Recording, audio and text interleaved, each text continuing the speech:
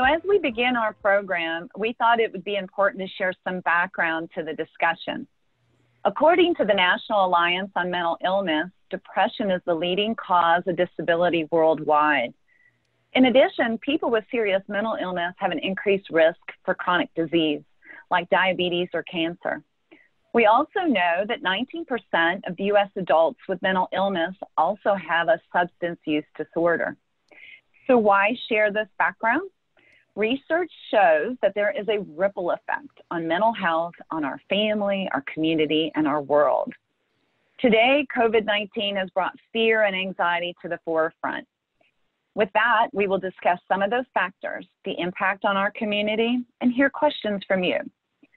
Our event format will begin with a national keynote address from Dr. David Sheehan, who will then pivot to become our moderator, who will engage our two panelists, Baha, Zeidan, and Louise, Wasilewski, regarding questions relevant to our vulnerable populations, especially here in Georgia.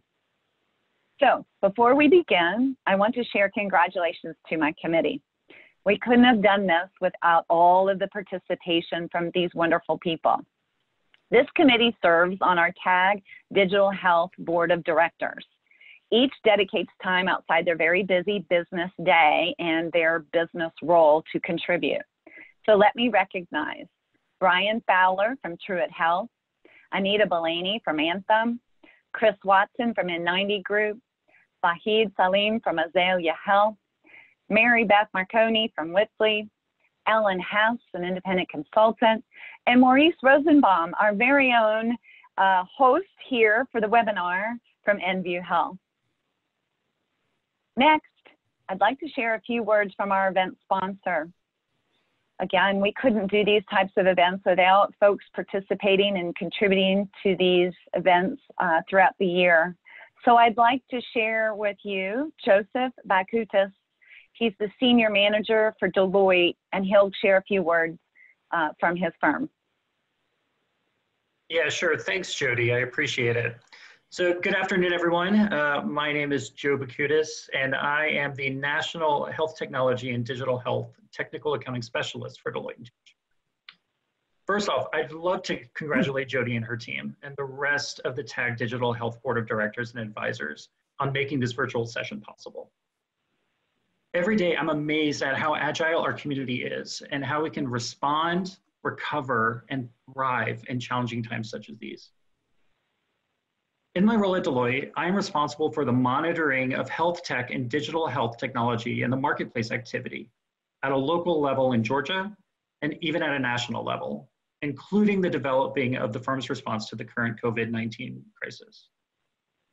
I urge each of you to visit Deloitte.com, where you will find important information regarding COVID-19, such as information regarding the CARES Act and how it impacts businesses and individuals from an income tax perspective, information on how resilient businesses can confront the current COVID-19 crisis, and also other information on the pandemic and how it's impacting and affecting the life sciences, healthcare, and digital health marketplaces. Along with visiting Deloitte.com, I am happy to be the representative of the firm and discuss how the firm can assist individuals and businesses alike navigate these challenging times. I want to sincerely thank everyone for attending. And if there are any questions on how Deloitte can help, please feel free to contact me directly. With that, I'll turn it back to Jody. Thanks, Jody. Great. Thank you, Joe. We really appreciate your support. Now let's begin our program, and allow me to share a background introduction of our keynote and moderator, Dr. David Sheehan. Dr. Sheehan was born and educated in Ireland. He completed his residency training in psychiatry at Massachusetts General Hospital and Harvard Medical School. He is the Distinguished University Health Professor at the University of South Florida College of Medicine. He was Professor of Psychiatry, Director of Psychiatry Research, and the Director of Depression and Anxiety Disorders Research Institute at the University of South Florida College of Medicine. Please welcome Dr. David Sheehan. Thank you very much, Jody, for your kind introduction. I'm really honored to be invited to give you a little presentation today. I'm so impressed by the work that your society has done. It's really going to make a big impact.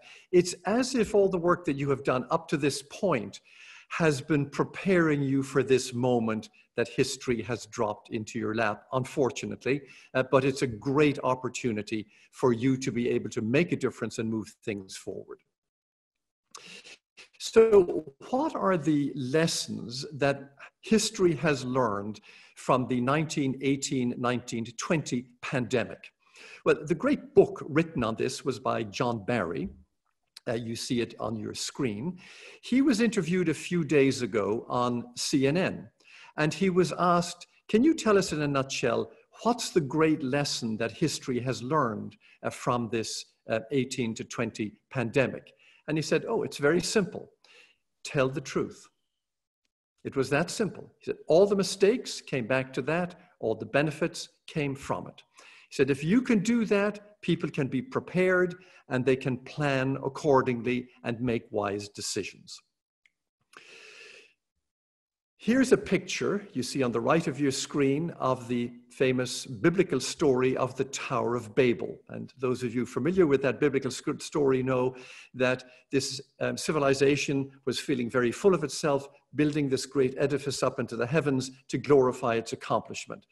God, looking at this, was a little dismayed at their arrogance, so he tried to teach them a lesson.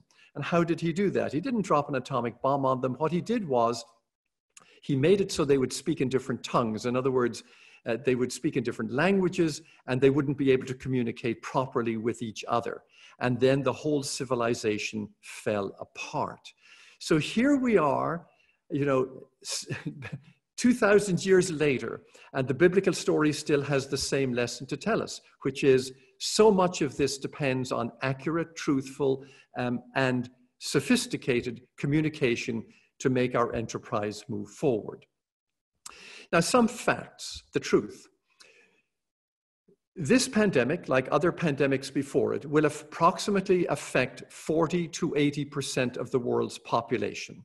That means it will affect directly 3 billion people. These are not my data, these are data from World Health Organization. The connection is at the bottom of the screen. So if we average that out, and let's say 60% of the world's population will be affected, and as I say, that's about 3 billion people, half of those from the preliminary data we have will be asymptomatic and half will be symptomatic. So that means about 1 billion people will get mild, moderate, severe symptoms or pass away. Based on the current data, but this is a moving target, 3.4% of reported cases die, which means probably about 50 million people die worldwide from this pandemic. Best estimates, again, it's a moving target. That means approximately anywhere from 1 to 3 million people in the United States. Of the patients who get it, 15% of the patients in intensive care units die, and of patients put on ventilators, 50% of them die. So people have been talking about, well, it's going to last a few weeks, then we'll all go back to work in a few weeks, and we'll all then live happily ever after with a rising economy. Unfortunately, that's not what history has told us about any of these pandemics, specifically about viral epidemics like this one. The reality is, even with flattening of the curves, when you flatten a curve, the volume under the curve doesn't actually decrease over the long run if you don't have a cure.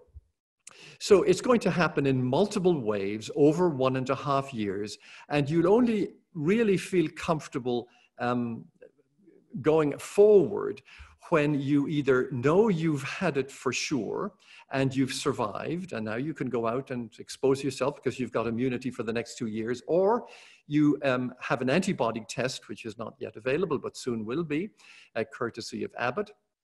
And then you're able to show that you have antibodies to this specific coronavirus, or a vaccination becomes available. But to run that number worldwide to make this available, or even in the United States, we're talking for most people, especially those over 50, 55, it's going to be another 1.5 years. So in other words, the fall of 2022. 2021 at the earliest. Now, that's the bad news. On the other side of the coin is, if everyone in digital health is making an investment into making tools and getting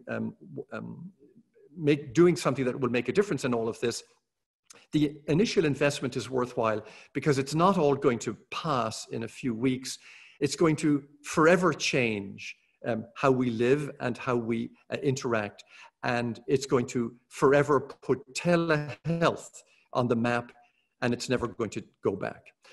Now, I mentioned that this is going to occur in multiple waves. Here's data just from the United Kingdom for the 1918-1919 flu.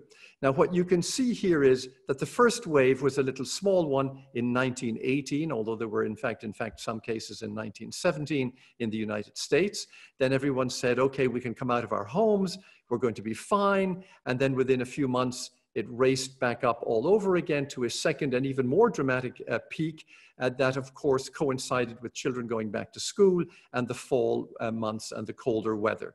And then after that passed, again, another dip, and everyone felt safe coming out of their homes. And then we had another peak all over again. And by the way, this is not the end of it, because in fact, there were other peaks that rippled out from this even through 2020. Now, are there effective tools? Well, as it turns out, yes, there are. There are no treatments that are effective. There won't be a vaccination for at least 1.5 years. But personal protective equipment really makes an enormous difference. The dose that you get of the virus is a driver of your likelihood of surviving. So if somebody coughs or sneezes in your face and you don't have protective equipment, you're more likely to get a big dose that will overwhelm your immune system before you have a chance to build up antibodies. Ventilators make a big difference for those that have severe form, and hospital beds. And you see people on the right side of your screen, those in China that had the full-on protective gear that you need in intensive care units and coronary care units and emergency rooms to fully protect the staff there. Below that, you see an anesthesiologist in an N95 mask that filters out large percentage of the viral droplets. And you notice that not only his eyes are covered, but also his hair is covered, because this can also get into your hair. Now, you and I can certainly lobby for all of this, but we can't directly do anything about it ourselves, at least not apparently. But we can't emphasize enough the importance of all of this to protect the first line people helping us. Because if we don't, as they tell us, this is like sending them like soldiers to the front lines in t-shirts and flip-flops without any ammunition. It doesn't matter how many guns you have at the front. If you don't protect the soldiers going up there, and you don't have enough soldiers because they've all died off, or anyway, large numbers of them have died off or are incapacitated, then you've got nobody to fire the guns, and then everybody is exposed. Anyway, what can we do? Well, social distancing, you've all heard, is critically important. And learning to properly allocate resources that we have available, including the top 3. And I'll talk about those in more detail. So here we are in the 2020 pandemic. What can you and I do? Well, we can socially distance by going virtual. So digital healthcare, telehealth itself can be a form of personal protective equipment. Everybody can do that. Here are some pictures of my 7-year-old grandson who attends a science and technology school for bright children in California.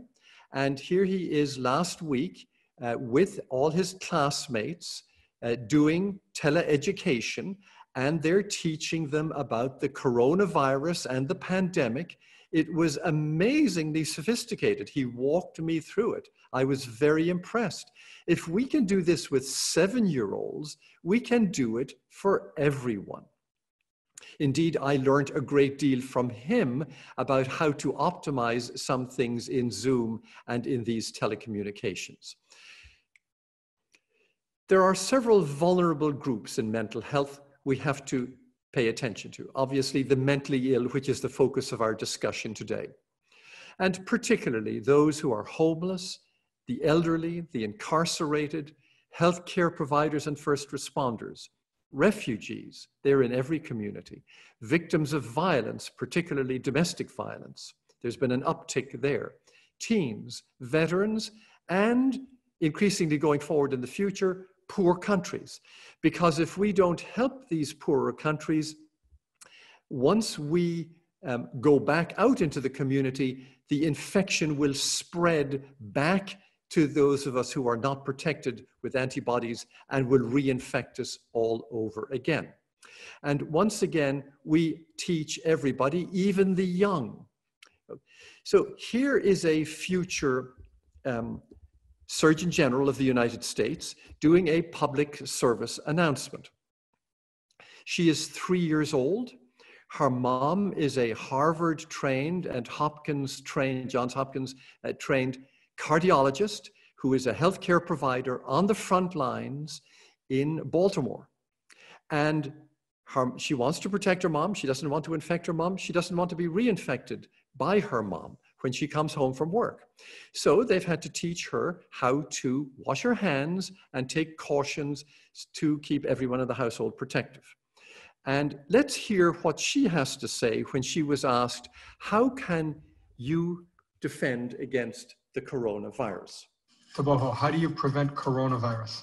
You have to wash your hands with soap and water and rub them between your fingers here and here. Wonderful. Good job. So if we can teach 3-year-olds to do it and to teach them, use them to teach other children, they can be our extenders in telehealth and telemedicine, because we don't want this little girl to end up as an orphan, and everyone in every household have to protect each other. Now, the vulnerable mentally ill groups are obviously schizophrenia, bipolar disorder, major depressive disorder. A word about bipolar disorder. When patients are manic, they become grandiose, expansive, and become often hyperactive, take a great deal of risks, expose themselves to infection, expose others to infection, and make a lot of decisions that reflect poor judgment. Similarly, patients with major depressive disorder, their immune systems are much more vulnerable than our immune systems. They are more prone to get infections, and when they get infections, they are more likely to die. So we have to make sure that they're getting all their meds correctly, they're getting the proper support and therapy that they need in order to minimize the impact on their systems.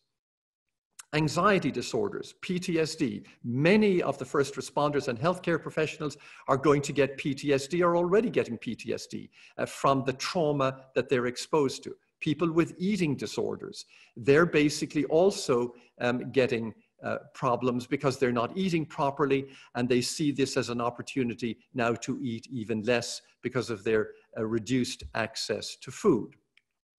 Substance use disorders, these people often are taking risks in order to get access to their opiates or amphetamines or methamphetamines, and they're exposing their families and each other to getting more infections. Patients who are suicidal often think, oh, this is a great opportunity. Now I will basically expose myself to the infection, and then I will get it and die, and no one will guess that in fact what I was really doing is I was really trying to kill myself. We've all seen examples on video over the last few days of people getting on subway systems, and the videos taken by others. They take down their mask, they lick their hand, and then they wipe their hand down the bar that people hold onto in the subway stations. That is by exposing others, some of whom will die from the infection. That is technically manslaughter, but this is happening, and it's been videoed by others in subway stations and trains and elsewhere. So again, we have to make sure that those people are properly evaluated and properly treated. Dementias. People with Alzheimer's disease, obviously, they're especially vulnerable. We all know that. And several of these, but not all of these disorders, several of the disorders are associated with impaired judgment. So to the extent that we make sure that we're not just only treating infection and physical health, but also mental health, we minimize the risk not only to these vulnerable people, but we reduce the risk to everyone else to whom they are exposed. Now, there are a few digital tools I just wanted to draw your attention to. This one by Kinza Health, which is, there are people who make digital thermometers. You see them here. I don't recommend the ones you put in your mouth, but certainly the ones you put in your ear, the digital thermometer. It has an app on your iPhone. And basically, that iPhone will tell you what your temperature is and will track the temperature over time. Over 1 million households in the United States have access to that. And now they have mapped that across the United States. I'll show you that in a moment. We also have things called Oura rings. You see that Oura ring on your right. Uraring.com have partnered with University of California, San Francisco, given the first responders and all the physicians in the emergency rooms and intensive care units the Oura rings to wear at night. The Oura rings detect the temperature of the first responders and healthcare providers, their heart rate variability, their breathing, and then gives them an email in the morning, says, your temperature went up last night. Your breathing rate's faster, your heart rate variability is out of line with the last week. You need to basically get tested before you pass your infection on to somebody else, because you're going to be several days asymptomatic before you even know that there's anything wrong. And this way you protect the patients and not spreading it around the hospital. A wonderful application of digital health. I've also already ordered my Oura ring. Unicast.com basically has pulled together all the information from people's cell phones and made maps of the United States to show how this social distancing is working, or shall we say, not working as well as it should. I'll show you examples of that. So looking at, for example, the Kinza thermometer application as just one. This is just to toss out ideas to you. This is yesterday's Kinza Health map. And you see up here at the top right-hand corner, the colors reflecting atypical illness, okay? And atypical illness is the temperatures of the people across the United States going up. That's beyond what you expect from the last 8 years of temperatures going up at this time of the year in that region, and is presumably reflecting the coronavirus infection. So when we look across the United States, what do we see? Well, we see New York, of course, we're hearing that on television. Chicago, yeah, Detroit. But look what's on fire. What's been on fire for the last week or two is Florida. And that hasn't gone away, and it's been on fire even before New York was. And there's almost no testing done in Florida. There's no stay-at-home ordinance in Florida. People are running around the beaches like there's nothing happening. What this does is it precedes by 2 to 3 weeks the beginning of an upsurge in the hospital beds being full, and 3 to 6 weeks after you see this picture, the system gets overwhelmed and there are no more beds in the intensive care unit.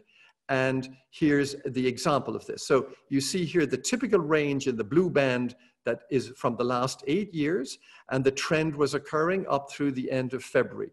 Then you see nationwide in the beginning of March, it started to go up, and that was only at the end of March when people panicked that they began to basically socially distance, and now their temperatures, even from the regular flu, are going down because they're not contaminating each other as much. Now, there is the picture of your region. This is Georgia, okay? There's Fulton County. There are the atypical cases. You see that just in the last 2 or 3 days, that started to light up in relation even to the rest of Georgia. Look what happens down here in your county. 9th of March, it started to overshoot with the atypical cases. March 23rd, it started to nosedive in absolute tandem with the stock market and is now only beginning to normalize a little. Here is another application from Unicast looking at social distancing. And what that does is it compares your community for social distancing with the activity that was prior to the COVID-19. It gives ratings to all the United States, which is a C, by the way, in social distancing, not even an A. It shows all the different regions and how they compare with each other. Yeah, Chicago and Illinois doing better, New York doing better, obviously, and New Jersey doing better. Florida and Georgia not doing so well. And when we look down here at the change in mobility, and on the same graph, the new reported cases, you see the orange line going along February, March, 0%, just as you'd expect from the last 6 to 12 months for that time of the year. Then we move over and we see that as we decreased the social distancing, because people started to see cases emerging, it went down and down and down. In fact, it went down by 40%. And then as we got mixed messages from politicians, then what happened was people said, it's really not as bad as we thought. And now it's starting to worsen all over again. Because you see people said, oh, look at that. The curve is beginning to flatten. Everything is okay. We can all go out. And you know what's going to happen? If you look at these intervals, they're a week spaced apart. This is all going to flame up on fire all over again. So here's another application of the social distancing. It shows you the potential impact of ignoring social distancing. And this is a partnership between the Tectonic GEO and X-Model Social. So I'm going to show you that quickly. It's a little video clip that basically shows that happening.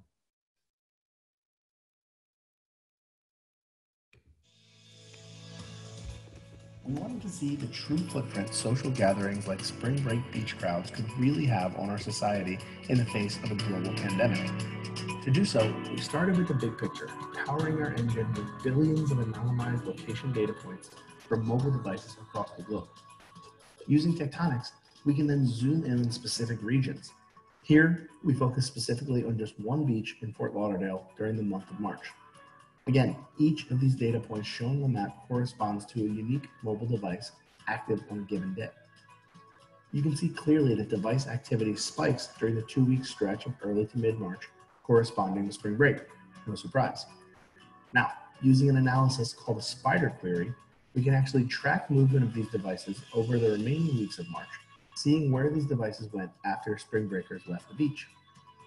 As we zoom further and further out, it becomes clear just how massive the potential impact just one single beach gathering can have in spreading this virus across our nation. It can be hard for us to realize sometimes just how connected our world really is until the data tells the stories that we just can't see.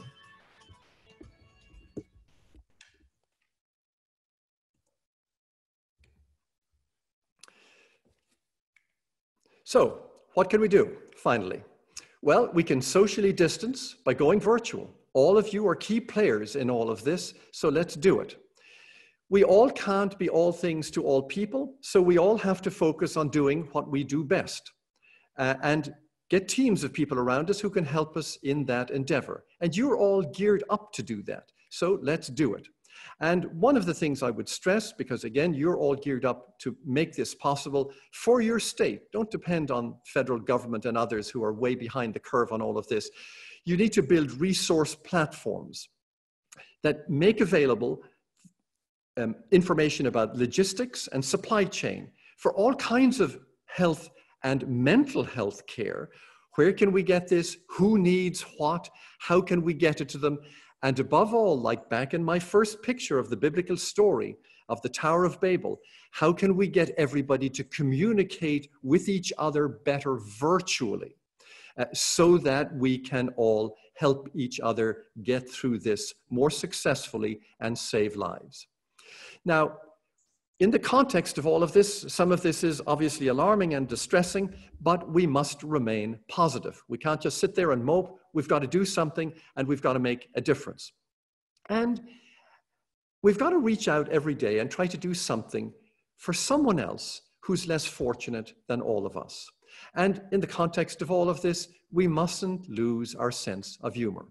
One of my colleagues sent me this little email that he saw the other day on the web. And it read, to psychiatric patients. Dear patients, during quarantine time, it's considered normal to talk to your walls, your plants, your pots and pans. Kindly contact us only if they reply. Your supportive healthcare provider, Dr. We Care. So that concludes my remarks. And now we're going to have a poll. So let me hand this over to you, Maurice, so that you can have people do a poll. Great. Thank you, Dr. Sheehan. That was really good. So we've just launched the poll. So about 65% yes on the first question, about 60% no on the third, and about 80% agree that it'll certainly make their condition worse. So thank you, Dr. Sheehan, for letting us share that poll with you. So now let's introduce our panelists, Louise Wasilewski and Baha Zeidan. And let me have them introduce themselves and tell you what they've been doing and what their plans are, and then I'll have some questions for them. Louise. Thank you, David. I'm CEO of Acivilate, and we've built a platform pocket that's designed to connect case managers and caseworkers and their clients. We've been focused on the criminal justice space, so helping probationers or parolees manage being on probation and parole and working with their probation and parole officer, but also supporting them in getting the assistance that they need, of which mental health and substance abuse are one of those key needs. And if you look at the US jail and prison population, somewhere between 45 and 65% of that particularly vulnerable population suffer from serious mental illness, substance abuse, or a dual diagnosis. And at this time, we're now also working with health and human services agencies to enable care providers who would normally go into a home. So think elder care, child welfare, foster care, to help those staff members who would normally go into a home stay in touch with the vulnerable people that they're serving today. Well, good afternoon, everyone. Thank you, Dr. Sheehan, for the earlier presentation. Very informative. And thank you to the TAG Health Board for putting this together, and all the people who are involved in making this event happen. I'm Baha Zeidan. I'm the CEO and co-founder of Azalea Health Innovations. Azalea Health is a Georgia-based health IT company. Azalea has been focused in delivering a platform for physicians and patients to facilitate communication, and for physicians to document and bring them an electronic health record platform that is simple on the cloud. And as of today, according to Dr. Sheehan's presentation, Azalea is in the personal protective equipment. We deliver a telehealth platform for our patients and providers. And we're honored that this is has been a ripe time for leveraging technology to solve an issue like the coronavirus. And we're very passionate about this because we see technology has a huge role in improving the healthcare and giving access to the underserved patients, give them access to better care, give them access to more providers. And appreciate you, everyone, and look forward to the discussion. Thank you. Thank you, Baha. So let's start off with a question for Louise. Louise, what are we seeing in Georgia that if we fix some of those primary obstacles, Georgia could be an example for the rest of the United States? Thanks, David. I think there are two areas where Georgia has really made significant strides that could be shared with other parts of the country. A few years ago, the Atlanta area homelessness providers had to deal with an outbreak of treatment-resistant tuberculosis. And as a result, those providers developed a working protocol and have experience that could be shared with other communities around dealing with a highly infectious and very serious illness. So in fact, Atlanta and its experience through that treatment-resistant tuberculosis outbreak could be very well positioned to share protocols for addressing COVID-19 in the homeless population. One of the other activities that we're involved in here in Gwinnett County, they use our software to help individuals who are being released from jail to have continuity of care. Many individuals have their behavioral health issues stabilized while they're in the care of the justice system. But when they're released, they don't get to take a medical record or their summary with them. And so that means it's very difficult for a provider on the outside, a CSB, for example, to provide continuity of care. And that's a problem that we've been able to help them solve with our software. If you're able to provide continuity of care through the gate, those individuals are much less likely to decompensate. And that will lead to less law enforcement involvement if they don't decompensate. So those are a couple of things that we're doing here in Georgia that could be good models for the rest of the country. Well, thank you, Louise. A question for Baha, and this, Baha, is in your area of expertise. What changes and incentives is the Center for Medicare and Medicaid Services, CMS, what are they providing in the way of services to combat COVID-19? Great. This is a great question, and it's been a hot topic for our industry. But before I answer that, I just want to let you all know that I'm in a basement in Roswell, Georgia, not practicing social distancing. So not in a vineyard somewhere, as you can see the background picture.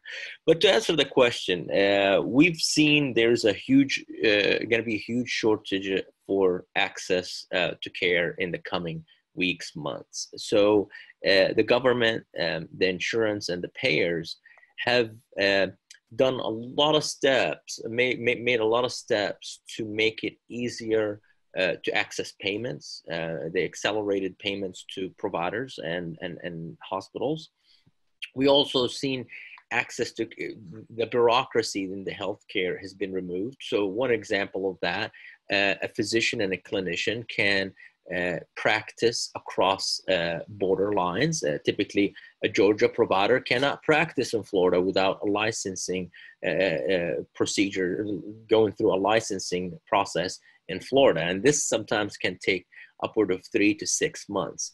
We've removed all of those barriers to allow providers to provide care without thinking of which state we're seeing.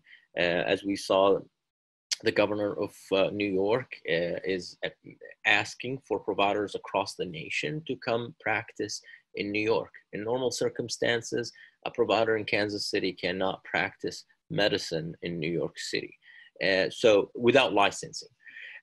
Also, we're seeing a huge temporary expansion of coverage around telehealth.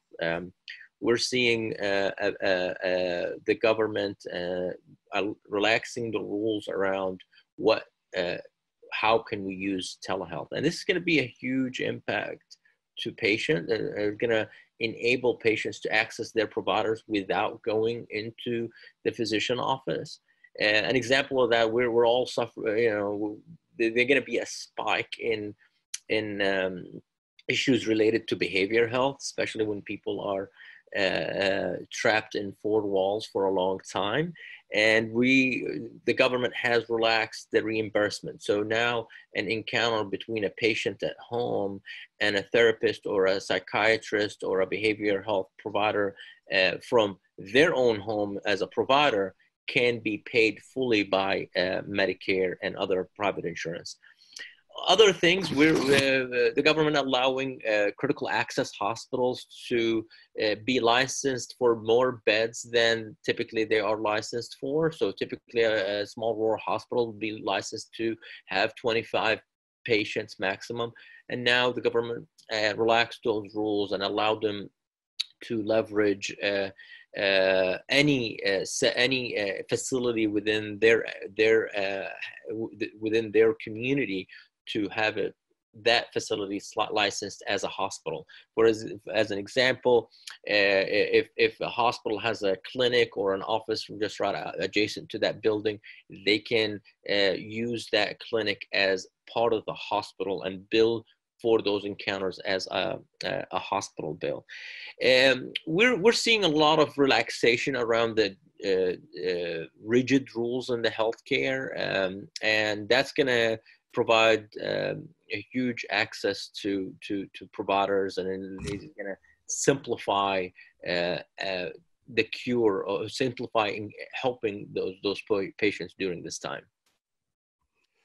Thank you, Baha.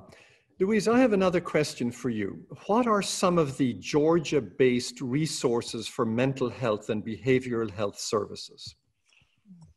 Thanks, David. So in Georgia, mental health for vulnerable people is often provided by the community service boards. They're really the heart of the provision of behavioral health for vulnerable people.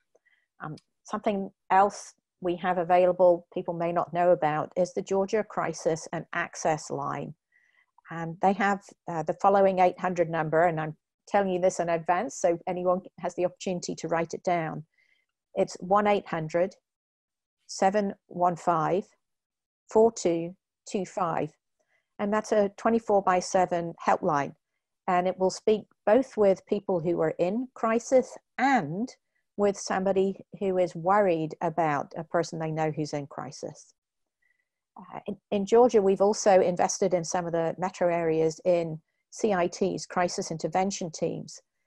And CITs are where law enforcement professionals, police, have been trained in how to respond to mental health calls. Several counties in Georgia now have CIT teams.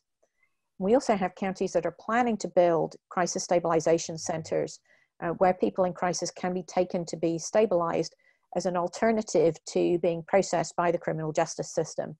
So they don't get booked, they don't get arrested and have an arrest record, they don't spend a night in jail. And while these tools may be relatively unfamiliar to people, Miami-Dade found that less than 100 individuals, primarily homeless with schizophrenia, accounted for 2,200 arrests and collectively spent 27,000 days in Dade jail, had 13,000 emergency room visits, and we need to keep our emergency rooms open for those with very serious illness now. Of course, those individuals were uninsured, and so that cost Miami-Dade $13 million, cost their taxpayers. So how Miami responded was they put 4,500 officers from 36 different justice agencies through this crisis intervention training, and they saw some really astounding results. So in 2013, they handled over 10,000 mental health related call-outs, but they made only 9 arrests. As a result of this, their jail population was reduced from 7,800 to 4,400. They were able to close their main jail, and that resulted in an annual saving of $12 million. So it's not just that this is kicking the can down the road, but those individuals who are engaged with law enforcement but go through a CIT path instead of getting booked, they're taken to Crisis Stabilization Center, and 80% of those individuals agree to treatment and they get help with housing and recovery. And the recidivism rate of that serious mental illness population dropped just amazingly from 72% down to 20%. So these tools that are available, Community Service Board, the Crisis Access Line, CIT teams, and crisis centers can really have just a massive impact. Thank you, Louise. I have a final question here for Baha, and I know you've got some fresh off the press data on this. We don't have a slide on that, unfortunately, but perhaps you can walk us through it. What are the changes independent physicians are implementing to combat COVID-19? And your team has done some lovely work on this yesterday. Yes, thank you again, Dr. Sheehan. Azalea Health has surveyed hundreds of our providers in the last 2 weeks, and one of my colleagues, Baha, who leads our client services team, and actually he's a Tag Health board member, he was in charge of this effort, and we went out and basically made calls to our providers across the country and asked them simple questions. One is, what are you doing during this difficult time? and what kind of help are you expecting to get? And from this conversations, we got to we received a lot of insights from providers. One of the key insight that we saw that there's a big drop in seeing patients, and it's been happening in the last couple of weeks. And one of that is, of course, physician offices across the country, they are small businesses, so they're going to be an impact on their business.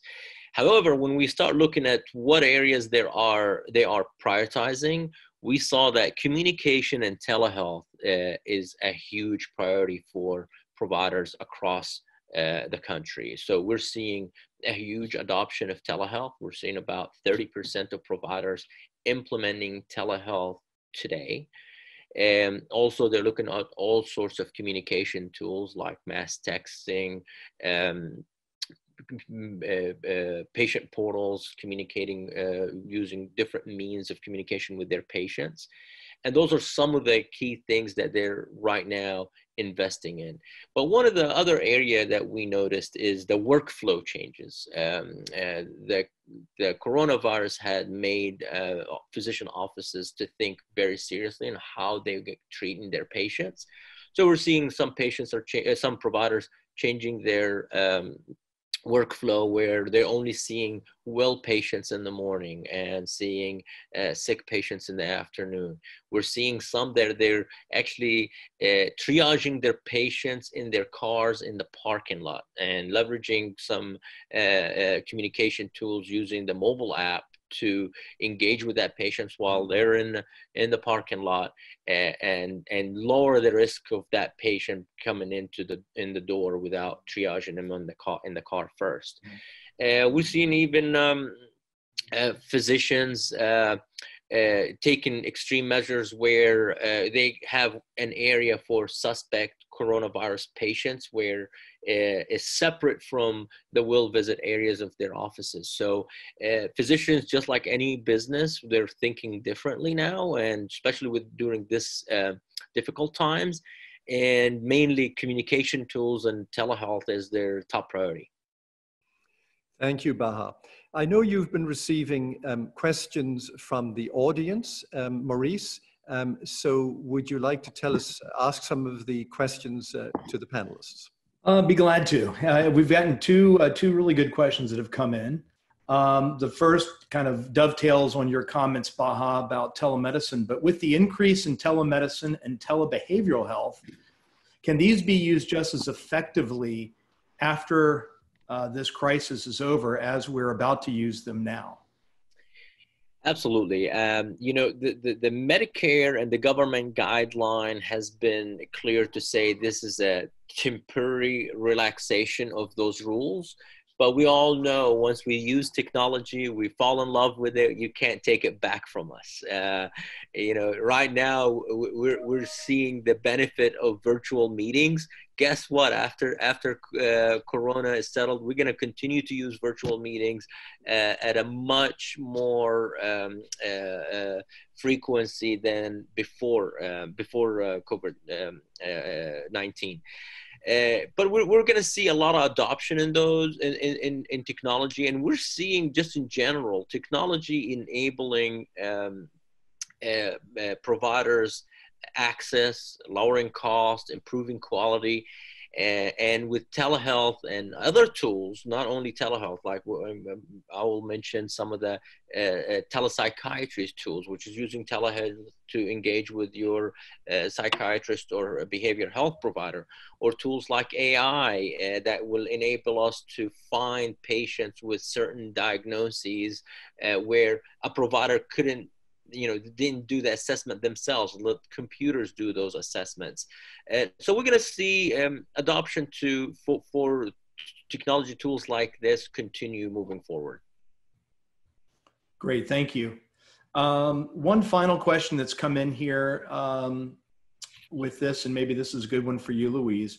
With social distancing, working out of the home and being sequestered is causing stress. What are some of the ways people can relieve stress by themselves, and what's available to them, certainly outside the home? And I guess this goes to any of the any of our panelists or speakers. So, I mean, there are many ways in which we can relieve our stress, and each of us have our own favorites. But I think just reaching out to somebody else that you think may be alone is a very good way to help, right? If you can help relieve their stress, it gives you that sense of doing something to help, that also gives you the benefit of that contact connection. You put the crisis helpline number in the webinar chat, so I'd just like to draw attention to that to people too. We are still being advised that exercise is good. You know, sit on your deck in the sunshine, right? Exercise and sunshine are two of the best tools to help with depression. And I see Dr. Sheehan's head nodding there. And they are things that are still available to us. Even if you were not a great exerciser before, this could be a really good time to do that. that's great. Thank you so much. Dr. Sheehan, I turn it back over to you to wrap us up. Terrific. Well, listen, this has been very informative. We all learn from each other. We listen to each other. There's no one solution fits all. There are many solutions, and we need to reach out. So let me pass it over at this point to Chris Carabinas, who's going to tell us about future things that you're going to do and about the sponsors. Thank you, Dr. Sheehan, Jody, Maurice, and the panelists. That was a wonderful discussion, and I appreciated picking up a lot of new facts there. Two things that we're going to cover here towards the end of the program. One, I want to share some information about upcoming events that you're going to want to be aware of. And two, I'd like to share three of our society sponsors. You heard from Deloitte at the top of the program, our event sponsor. But we have three society sponsors that we're very proud of and are very appreciative of their help in helping us put these events on. The first one I'd like to ask to speak is Taliant Services. Bill Brady is the sales manager for Bill. And Bill, if you could take a moment and share with the audience what you guys do. Sure. Thank you, Chris. Good afternoon, everybody. My name is Bill Brady, and I'm the client manager with Taliant Systems, a product engineering and custom software development services here based in Alpharetta.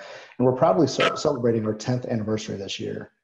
We partner with small and large technology and software product companies in healthcare, financial services, and several other verticals, and have expertise in a broad range of technologies, building mobile, cloud, or embedded software solutions from concept all the way to implementation. And we can provide ongoing support and maintenance.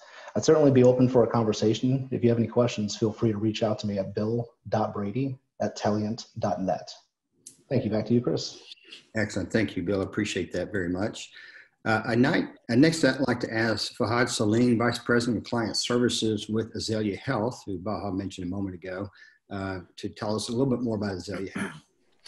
Thanks, Chris. Good afternoon, everybody. As Chris said, I'm the Vice President of Client Services at Azalea Health. Baha mentioned a lot about what Azalea does, who we are. Basically, we are an enterprise EHR platform that provides healthcare business solutions to individual physician practices as well as hospitals. So that includes electronic medical records, medical billing, practice management system, patient engagement software. And during these times, one of the biggest things that we are working with our clients on and offering for them is our telehealth module. And as of about a few weeks ago, when the COVID-19 pandemic sort of started to surge, we as a company made a decision to offer telehealth for free to our entire existing customer base. And that's, hundreds and thousands of providers. So, that's a decision that we've made as a company, and we're continuing to be dynamic as things are changing with COVID-19 and the pandemic, and are shifting our focus accordingly. So therefore, if there are any needs, or if there are folks that, like to connect afterwards with Azalea Health, myself, or Baha, feel free to reach out to us. Back to you, Chris. Thank you, Fahad. That is incredibly gracious for you guys to provide that platform free. That's amazing, and thank you for that. Next, I'd like to ask Dr. Shweta Sneha, Executive Director of the Healthcare Management and Informatics Program at Kennesaw State, to say a few words. Thank you, Chris. As the Executive Director of Healthcare Management and Informatics at Kennesaw State University, my job entails enabling, impacting, and leading the development of a robust workforce with skills at the intersecting domain of healthcare technology analytics, computing, management, and leadership. We are very fortunate to have a strong support from our board of advisors. Many of you serve on our board, including Chris, Baha, Jody, Michelle. We appreciate the collaboration and partnership in research, mentorship, and internship with our board members. And our students have been working on several projects with them. That includes, and some of our board members represent organizations such as Wellstar, Piedmont, MagMutual, Anthem, ShareCare, and our students have contributed in various leadership and innovative roles across the continuum of healthcare organizations across Georgia. If any of you would like to explore opportunities for research partnerships with us, please do reach out to me at sneha@kennesaw.edu or via LinkedIn. Thanks again, and back to you, Chris. Thank you, Dr. Sneha. If we could advance to the next page. I'm going to show you two slides here. The first one are upcoming events for the TAG Digital Health calendar this year. The January 30th event has passed, so has today's event. We have two more virtual lunches coming up in April and May. You can see the topics there. Appreciate you guys participating in this format and hope you'll participate in that format too. The other events on the calendar, we have some really different programming for us. And I hope we get a chance to conduct them live. That's what we're planning, but we'll also always have a virtual component on all of our programs going forward. One event I'd like to, it's a dual event I'd like to point out in particular. On July 30th and October 28th, we have a two-part event that we're partnering with Georgia HIMSS and ATV Atlanta Tech Village on. And it's a reverse pitch where we're asking Navicent Atrium Health out of Macon, South Georgia, to come in, and they're going to have CEOs of two different healthcare hospitals that they have in South Georgia come up and share issues and pain points that they are looking for people to propose them on. And they're unique challenges, and we're inviting people to basically come in and pitch their solution to them. So it's a two-part event. Look for more information on that. In August, we're also partnering with TAG Corporate Development at Society around digital health investments in a COVID-19 world. We think that'll be very interesting. And then in September, we're having our digital health think tank with Justin Barnes. Many of you guys may know him as he was on our board for a while and very important with Greenway and HIMSS on a national level. So he's coming in to lead a really interesting think tank session there. And of course, we have our summit at the end of the year. At this point, we're thinking it's going to be virtual, depending on how the virus goes. We'd love to do a live one, but we just don't know that yet. And the last page is a couple of other society, other events outside of TAG that we'd like to make you aware of, because we like to support each other in this healthcare technology ecosystem. But Georgia HIMSS, they have a webinar on Thursday of this week around hospital revenue cycle management concerning related to COVID-19. And then 2 weeks later, they have one around, that's the telehealth COVID-19. But so they have two different, one around hospital revenue cycle and then telehealth. And then ATV has an event in May, currently scheduled to be a live event, but that may go virtual too. And there's others, and I apologize if we forgot others, but really appreciate everybody participating. I know we're about a minute over, but appreciate the great program Jody and Dr. Sheehan and Maurice have done, and appreciate your participation, and hope to see you at the next event. Goodbye. Thank you very much.